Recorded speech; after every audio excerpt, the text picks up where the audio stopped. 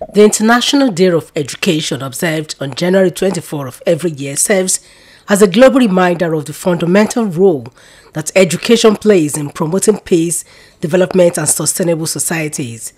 Speaking on the theme of this year's event, which is Learning for Lasting Peace, the wife of the Osun State Governor, Mrs. Titilola Adeleke, stated that education remains an important weapon against intolerance, ignorance and violence, as it empowers individuals to understand, respect and cooperate with diverse communities, building bridges over walls. Mrs. Adeleke maintained that without inclusive and equitable quality education and lifelong opportunities for all, countries will not succeed in achieving gender equality and breaking the cycle of poverty that is leaving millions of children, youth and adults behind. Education, be it formal or informal, is a bedrock of development anywhere in the world and remains a strong pillar of support for everyone desirous of reaching the pinnacle of success in life. Other speakers at the program, such as Olori Temitope Ogunwusi,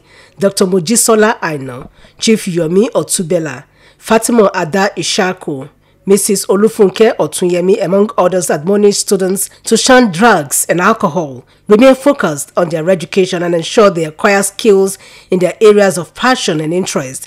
They noted that learning combined with skills will give financial freedom and helps in curbing vices that can destabilize societal peace. Think it so you can achieve it. Gone are the days that before you finish your university, job is already waiting for you.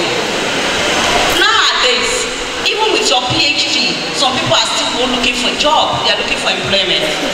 In a world facing a myriad of challenges, education emerges not merely as a beacon of knowledge, but as a transformative force that can shape a future characterized by enduring peace. As students, you still have a very plain sheet. You are writing on it. I admonish you, don't write rubbish. The speakers also admonished the students to harness the power of innovation and digital literacy, shun all acts of violence against the girl child, and speak out whenever violence is being perpetrated in their homes.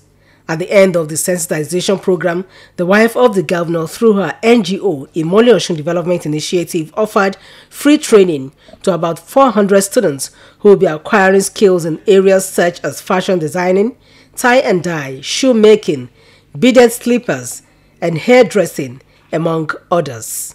Oluchi Amuda, OSBC News.